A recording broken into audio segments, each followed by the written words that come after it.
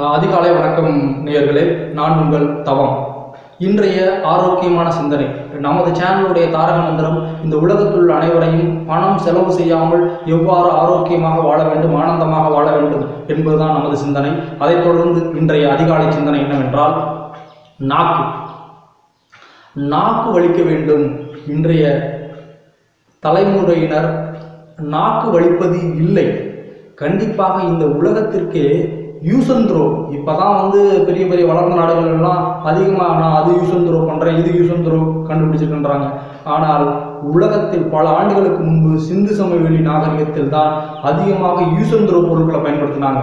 அவங்க நிறைய use and throw பொருட்களை ப்ரெஷ்ஷு, நம்மளாம் இப்போ ப்ரெஷ்ஷு யூஸ் பண்ணுறோம் இல்லையா, அப்போவே use and throw brush use பண்ணியிருக்காங்க, விலைக்கு தூக்கி போட்டுருவோம்.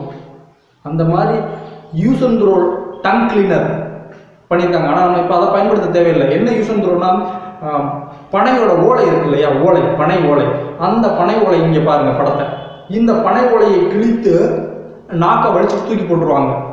எதற்கு நாக்கு வலிக்க வேண்டும்? இதற்கும் ஆரோக்கியத்திற்கும் என்ன சம்பந்தம்?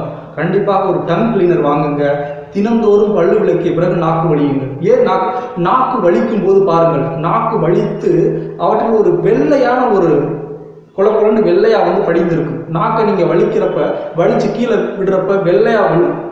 இது ஒரு மாவு பொருள் மாதிரி, நம்ம சாப்பிட்றோம் இல்லையா உணவுப் பொருள், இதுல இருக்கக்கூடிய அந்த மாவு பொருள் எல்லாம் இந்த நாக்கின் மேல் படிந்து விடும்.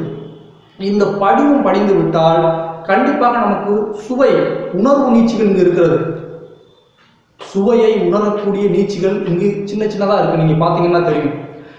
அதன் மேல் ஒரு மாவு படலம் ஏற்பட்டு விட்டால் நாம் உணவு உண்ணும் போது அதனுடைய சுவையை இது பாதி சதவீதம் தான் உணரும். பாதி சதவீதம் உணர்ந்தால் என்ன நடக்கும்? அதிகமாக உமிழ்நீர் சுரக்காது. எப்போது இந்த நாக்கு சுவையை உணர்கிறதோ அப்போதுதான் உமிழ்நீர் அதிகமாக சுரக்கும்.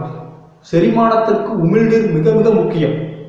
நாம் உணவு உண்ணும் போது நன்றாக ஏன் மென்று திங்க வேண்டும் என்று சொல்கிறார்கள் தெரியுமா?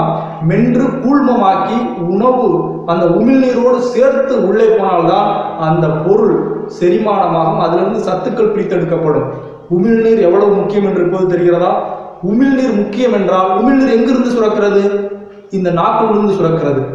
அப்படி என்றால் இந்த நாக்கை தினந்தோறும் காலையில் வலிக்க வேண்டும். உங்களது குழந்தைகளுக்கும் சொல்லிக் கொடுங்கள். இது உண்மையிலேயே உங்களுக்கு ஒரு நல்ல பலனை தரும். நோயின்றி வாழலாம். நாம் இந்த உலகத்தில் உள்ள அனைவரையும் ஆரோக்கியமான மனிதர்களாக உருவாக்குவோம். இந்த வீடியோ பிடித்திருந்தால் கண்டிப்பாக இதை உங்களது நண்பர்களுக்கும் ஷேர் பண்ணுங்க. நன்றி, வணக்கம்.